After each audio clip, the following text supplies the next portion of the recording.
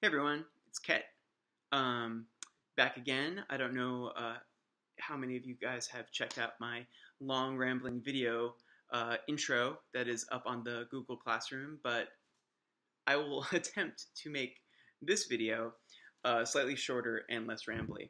And what I'm going to talk about today is basically just your first assignment, which has been up in the Google Classroom for about a week.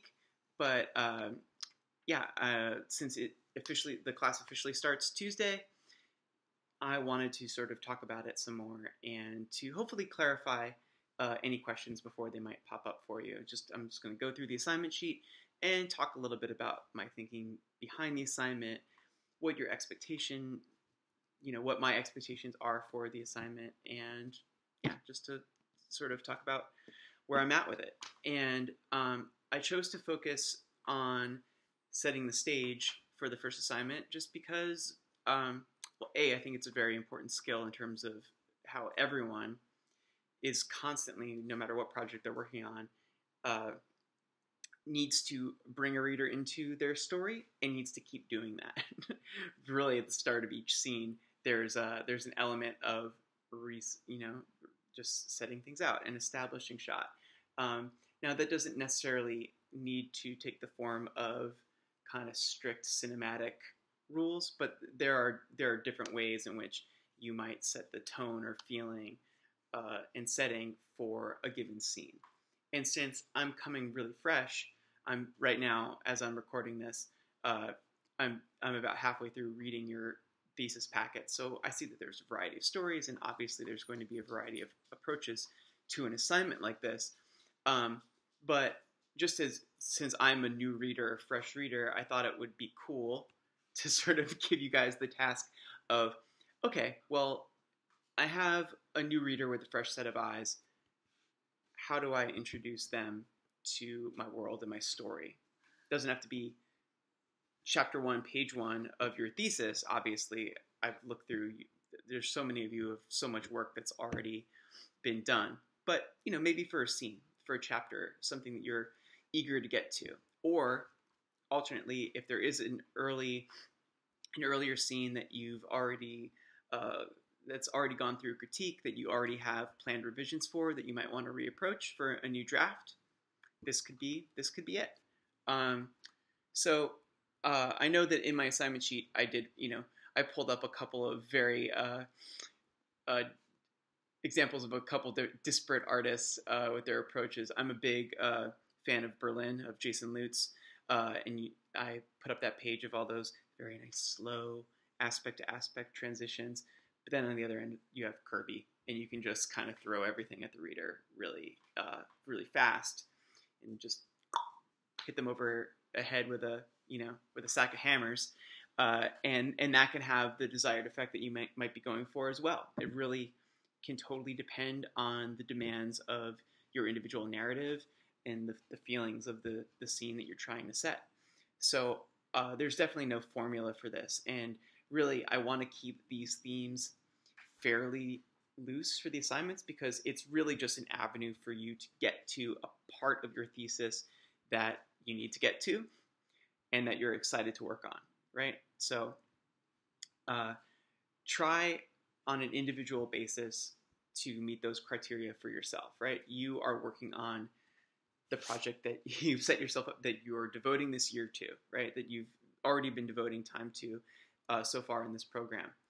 You're giving yourself this time, this opportunity to work on this comic. This is, I'm hoping for each and every one of you, this is your dream comic, something that you really want to get to. So where is there a place? Yeah, if you want to think about it in a concrete way, is there a location? Is there a place? Is there a scene that you're really psyched about? You can't wait to draw. It's been in your imagination. It's been percolating for a long time. This assignment is an opportunity to get there and to really describe that and to introduce your readers and your characters to that scene and try to explore it. So that's my thinking behind the assignment. And if you have any concerns about those goals, this sort of stated intent, maybe I've had some students, worry about fitting their thesis to an assignment. you can talk to me directly. You can hit me up with an email, and I'm already in the process of scheduling the small group video chats where so far I've already felt like I've gotten to know the individual projects and artists better. But yeah, if you want to talk about that, you can always hit me up. But moving on to the next sort of just the nitty gritty of the assignment, it's going to be 6 to 10 pages that are due in 2 weeks. So due Tuesday, September 17th. And yeah, the really important thing, I'm really not sure sort of how that 6 to 10 fits with other assignment requirements, other assignments that you've had in other mentored studios. But as I stated in my sort of intro video, my goal for you all this semester is really to generate new material, to generate pages for your thesis.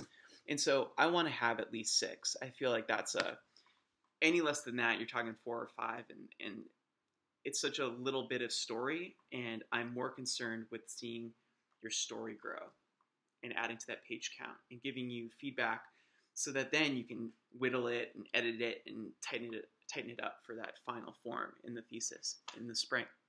And with that in mind, it's very important that you keep this stuff in a format in which you are comfortable editing. And so I've asked for loose pencils, right? So I don't need everything to be perfectly rendered, does not need to be inked, does not need to be colored.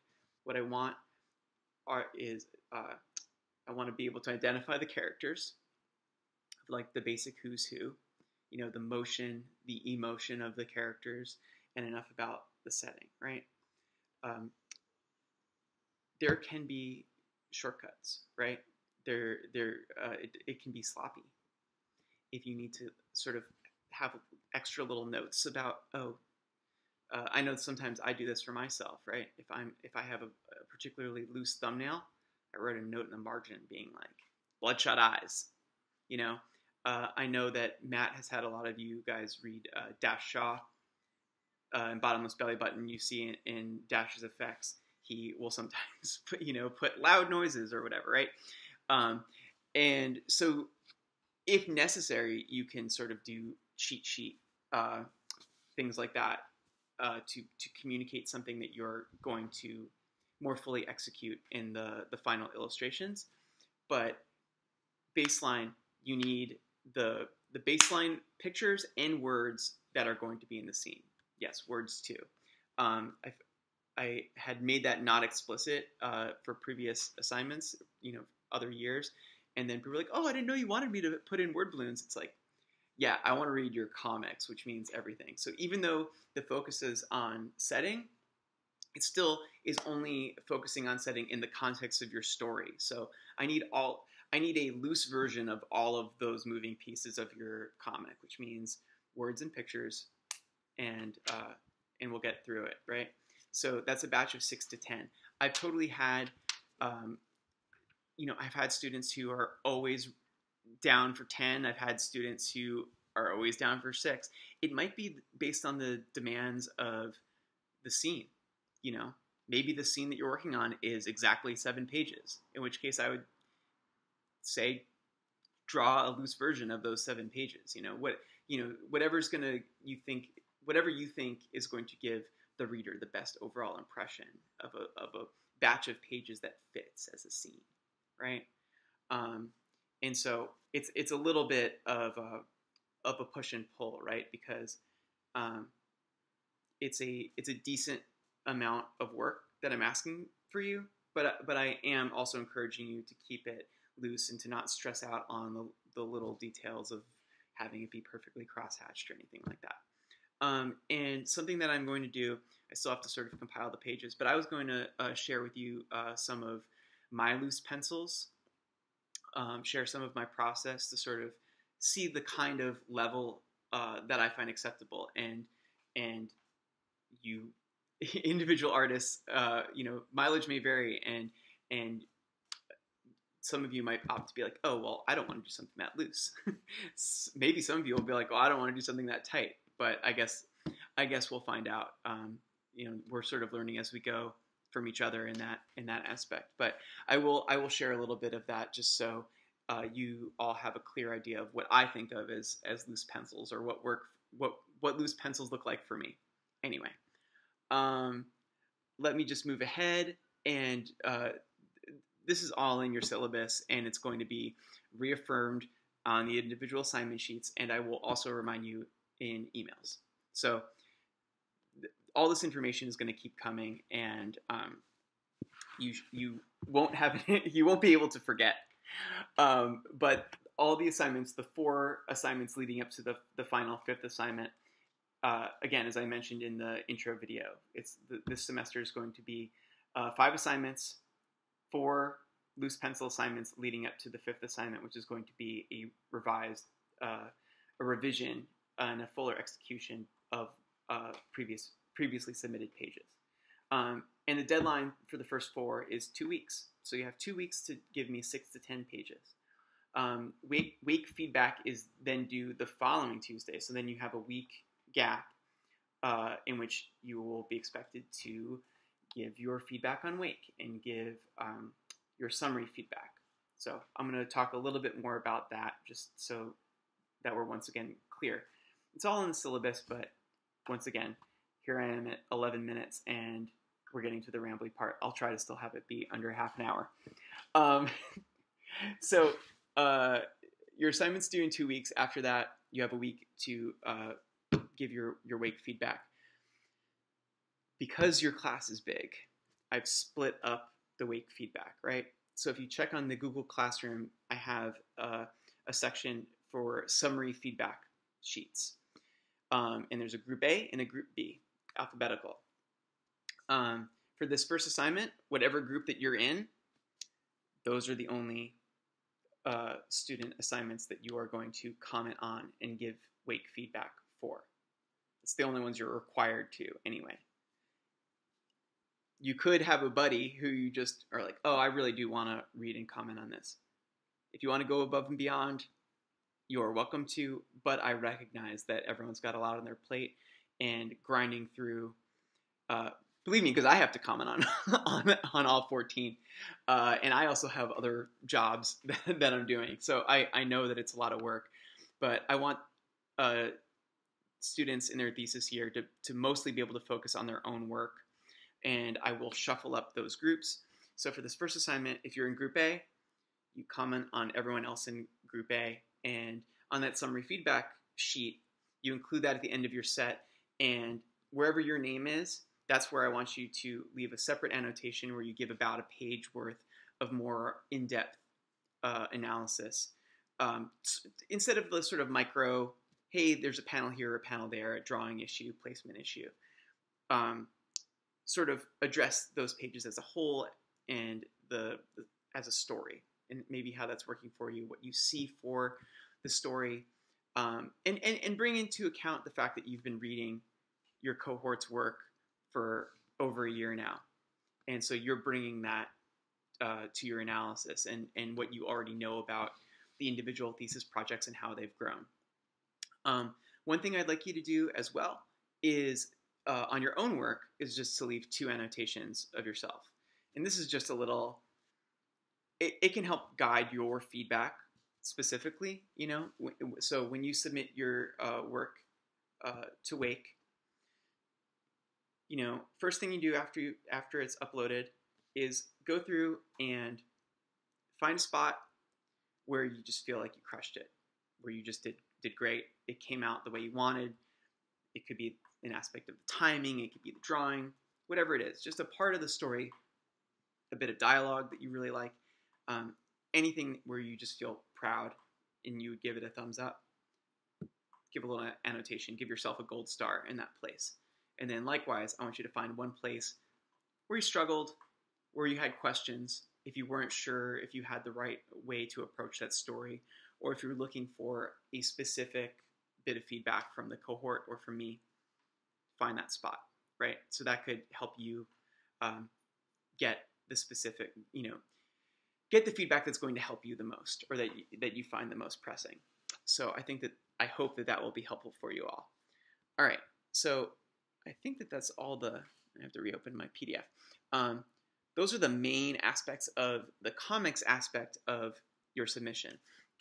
And then finally, if you go down, the last thing I have in your assignment sheet is thesis worksheet number 1, the focus sentence. So as I've mentioned briefly in the intro video, alongside your comics assignments, I'm going to hit you with these thought exercises, these writing exercises that should not take a lot of time. And I don't really want you to worry about them until you're in that comment week. So really for the 2 weeks you get the assignment, I want you to be just in on your story. When you sort of come out of that comics making 2-week binge, sort of back up, take a walk around the block, you walk the dog, or I walk my dog, and you look at your cohort's work, and I want you to look at your own story and sort of through the filter of these exercises. And these can just help you reframe the story, help you refocus the important elements of your story, and hopefully make it more clear for you. And these exercises are going to build in such a way that I really hope, and the aim is to just completely clarify and refocus your intentions, the goals, the main moving parts of your story that you can't lose sight of, and they can really help potentially in pitching it to editors, publishers, and just when you're on a convention floor. How do you talk about your work? What do you remind yourself about your own work when you're sitting down to draw, right? I already mentioned this sort of post-it note, like note to yourself aspect. Instead of like a note to yourself being like, oh, make sure, right now I'm drawing a scene where there's bloodshot eyes, so that's what I'm thinking of. Like, oh, make sure that, when you ink this, that it looks really gross. It might be, you're writing yourself, these exercises help give yourself a more clear vision of a whole scene or just the whole story, the whole kit and caboodle. So that's the focus. And so for this first one, it's a really simple formula. It shouldn't take you more than 10 minutes. So, but I do think that these will be helpful, and they will get a little bit more complicated and hopefully build more conversation as we go on. So I think that that's it. I'm coming in under 20 minutes, which is a minor miracle because, as you can tell, I've got jabberjaws. But yeah, that's it. I'm going to post this up with your assignment for Tuesday, and I'm really, really super excited to see all of the new work in 2 weeks. If you have any other questions, concerns, just want to chat, you could hit me up, anything about the assignment. And if you have not yet scheduled a in either one-on-one sort of intro face-to-face Google Hangout with me, or one-on-one or small groups, I'm trying to organize those. I've already had a few. I have some scheduled for the coming week, and I will in my email that I'm going to send out, I'll put out other potential appointments if anyone wants to grab onto those. But that's it for now. So I guess I will. Well, hopefully I'll talk to you before the next Rambly assignment video in a couple weeks. I might also find another way, other fun ways to check in with you with these video segments if you feel that they're helpful. And you could let me know. Are these helpful? Do you like them? Do you want to see less or more of my stupid face? Maybe I can just do the talking while Kate Tortellini, you want to be on TV for a second? Maybe it could just be my voice while you look at my dog. Would that be better? I'm a Tortellini. I'm going to talk to you about the comic books. Okay, that's it for now. Thanks, guys.